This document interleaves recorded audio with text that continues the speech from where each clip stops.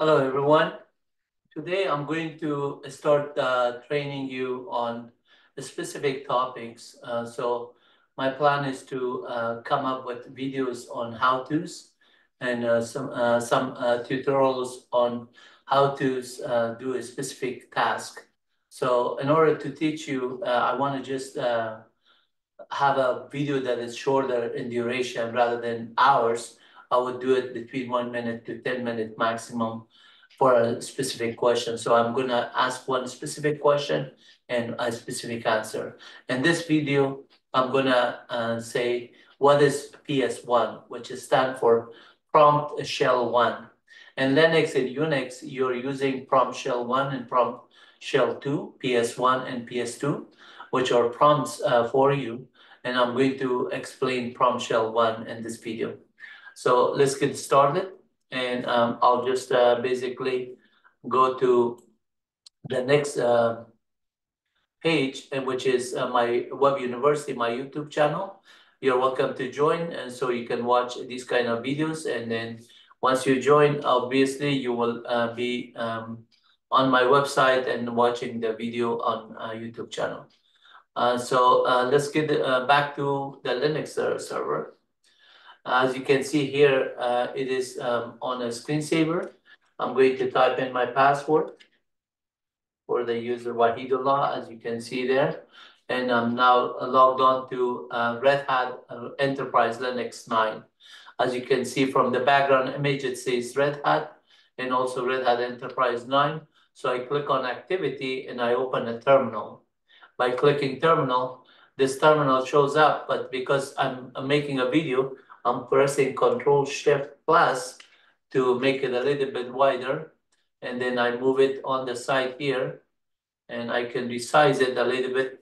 So I'm gonna make it one smaller by pressing Control minus. And then now you can see the Red Hat Enterprise, all the information.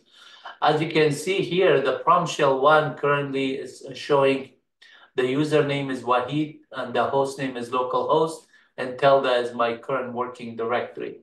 So how do I know that one?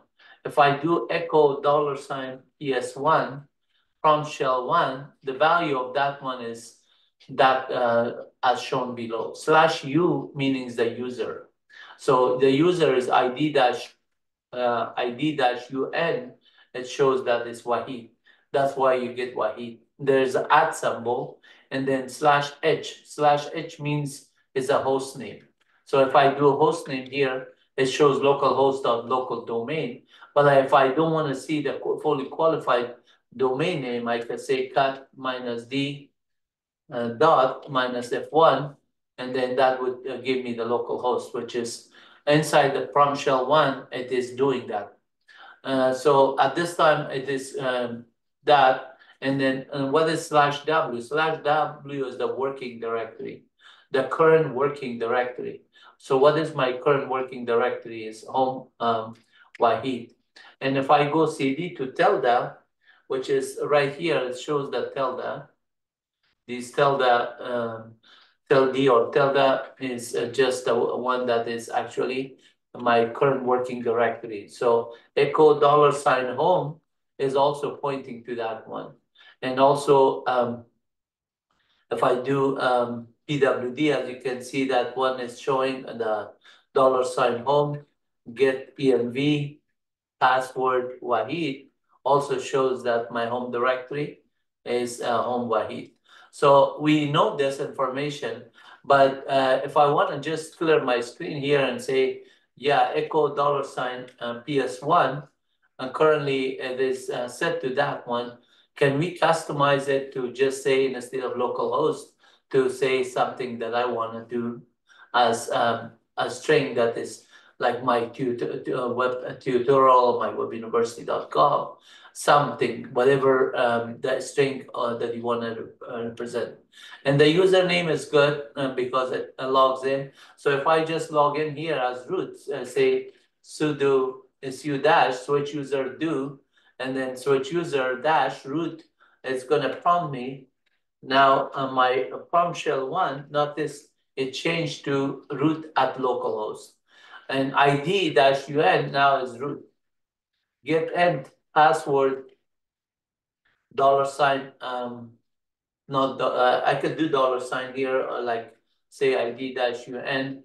I could do the same thing, or I could just say the word root, or I could just say uh, backtick and then ID dash UN. Those are all giving you the same value.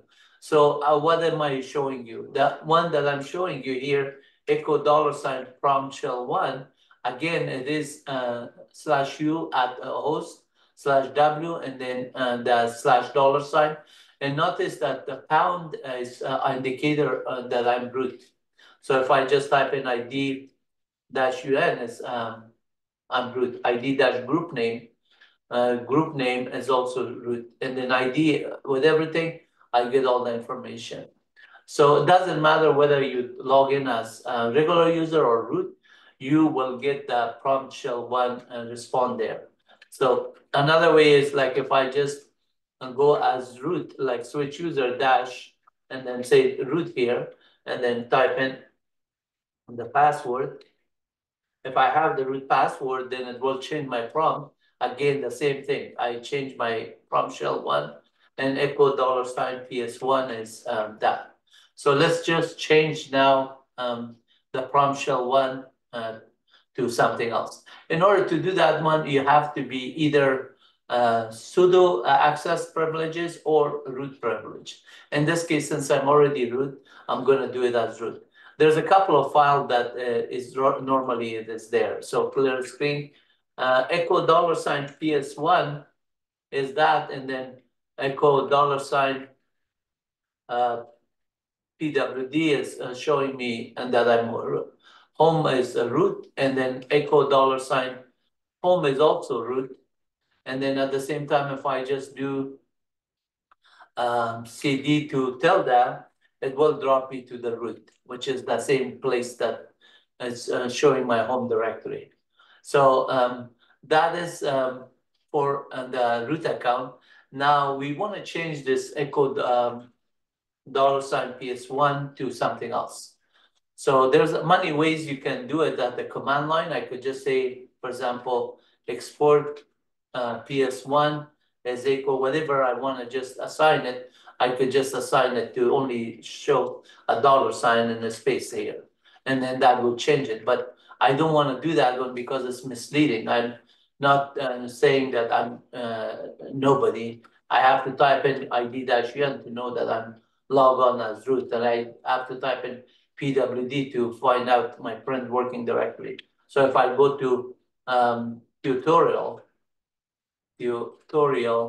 then I have to do a PWD again. If I do go to how to, then I have to do a PWD in order to do that one.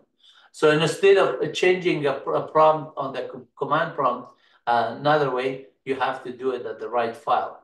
So since I'm there, I'm going to CD here, clear screen, and then say, okay, so I am root ID-UN, and I changed the prompt, but I could have kept it. But let me just show you how you change it permanently in a file.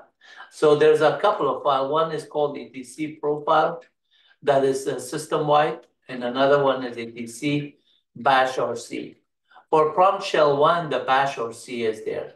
There's also a root like .bashrc or the user, whatever is the owner of the user, there's a .bashrc for it, for that directory. You can just do aliases and other ones. But for prompt shell one, you have to modify this file called etc bashrc, like I said, showed you there. So initially, if we just log into the system, let me just exit out of this one, and I just open a terminal. Because of that bashrc, initially I get this prompt. As you can see on this one, let me just make it bigger. So on this one, initially you get this prompt, and then it will just say prompt shell one is pointing to that one. At this time, I'm going to become root first, sudo dash, and then type in my password. So now I'm there. I want to just vi improve etc bashrc file that I showed you, and that it is there. So then if you go on the top of this script, this is a system-wide configuration. It has a lot of other variables. What I wanted to show you is that PS1. So I do search by /PS1, and it shows that the PS1 prompt is set. And then based on the setting here, I can just show you the line that you need to modify here. And let me just put line number here, set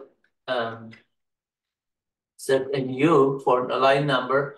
As you can see on line 43, on this line, and the prompt shell 1 is currently pointing to the parameters or the values that we were just getting onto the output. But if I want to comment that line out, and I say, I want to just enable this line that I did it earlier. I want to just change the prompt shell 1 from prompt shell 1 to point to the user at host name. And then instead of the host name, I want to type in MyWebUniversity.tutorial.com and then the current working directory, and everything else is the same.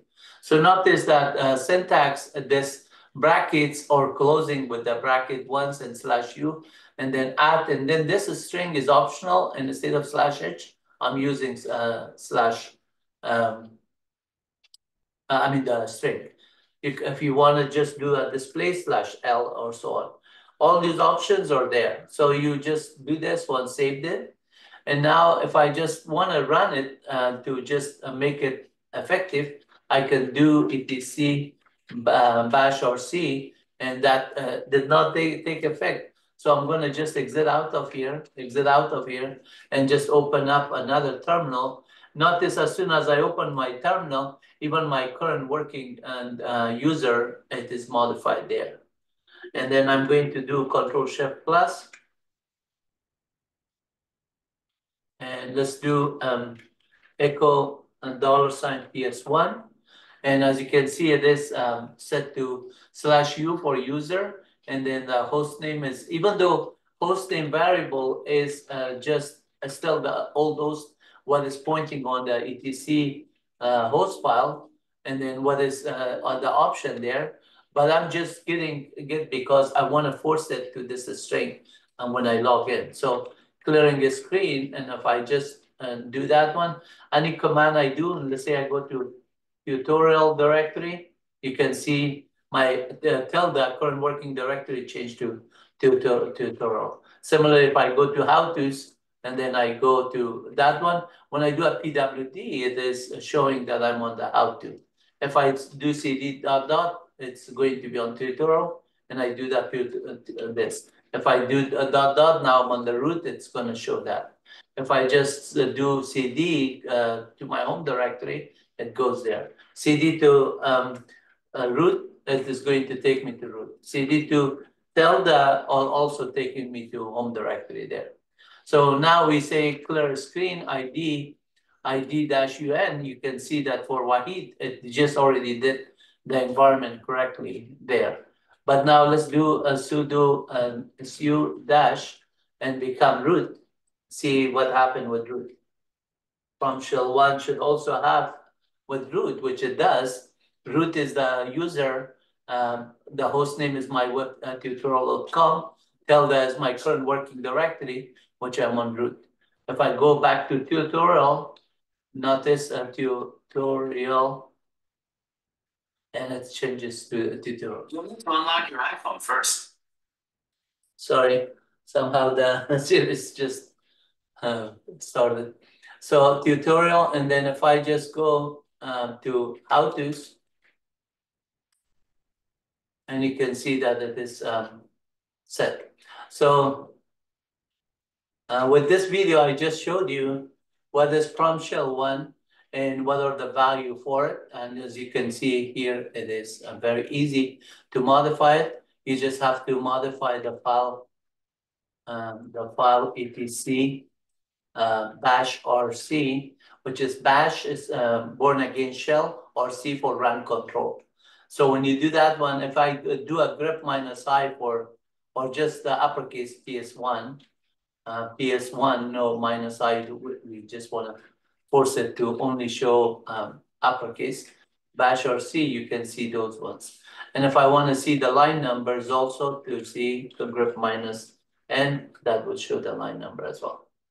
So I hope you enjoyed this video. I hope you go to MyWebUniversity and join our channel and subscribe to our channel. And you can see I have MyWebUniversity.com website that I have a lot of videos and a lot of trainings and online books that you can watch. There's a lot of chapters on them, and then each chapter is like a book, so you can learn. And then there's MyWebUniversity tutorial for all kind of videos, Linux, Unix, Windows, Python programming, C, C++. You're welcome to join and subscribe and make some comments so I can improve it. And please tell me the next video that you want me to make short video for you to help you as a student or as an employee somewhere. God bless you all. Take care. Bye-bye.